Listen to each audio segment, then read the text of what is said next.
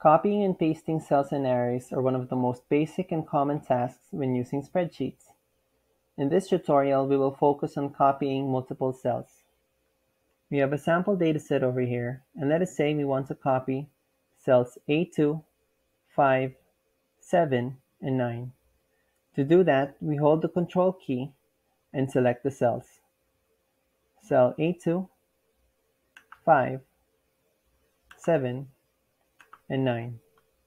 Next, we right-click on it and click on Copy. Then, we put it onto our destination cell, which in this case, we cell D2.